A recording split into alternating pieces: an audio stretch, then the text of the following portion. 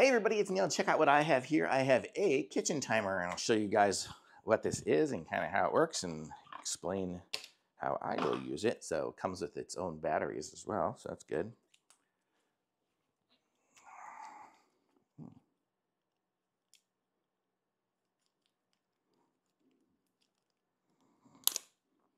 Okay, so it's got 3 AAA batteries to make it work. And then this is the device here. So let me open this up. If you guys like that satisfying peel of that, you get to see that.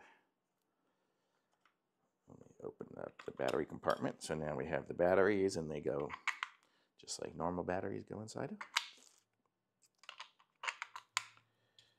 And I already heard the beep. Must have turned it on.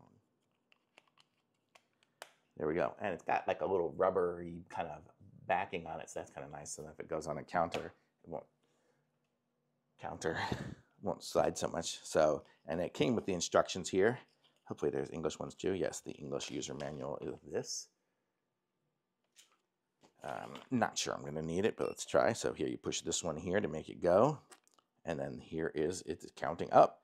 So if you want to time how long you have to do your eggs for, something like that, you could say, you could set it when you start cooking. So then if someone says, hey, how long has the eggs been cooking? You can say, well, 13 seconds. So if you have a 5-minute egg or something like that, you can set that up. So, and you push the button to stop it and push it again to continue. Pretty cool. So that is the one there. And then if you want to do a countdown timer, it looks like it has that ability as well. I think I have to stop it here. So do countdown, turn the knob to the desired countdown time. So let me see. How do I do that? Oh, it's got a brightness control in the back.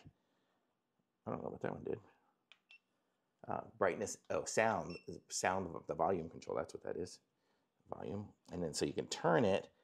So volume setting is on the back. Turn the knob to set the desired countdown time. Turn the knob right to increase the value, and turn it to the left to decrease the value. So I'm going to guess I'm going to have to reset it. Oh.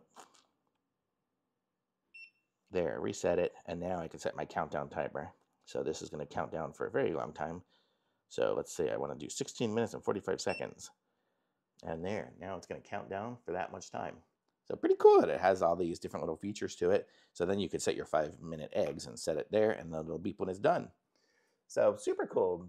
Cool little countdown timer. Really nice and super convenient. And it's got the little stand, so you can kind of leave it like that. It's funny, it knows to stay straight even though it's round. It must have a little nub on the bottom, so it stays that way. Yeah, it knows to stay straight. So pretty cool. Very cool. So in 16 minutes, I'm going to hear some beeping, but very cool. I like this little timer. Thumbs up.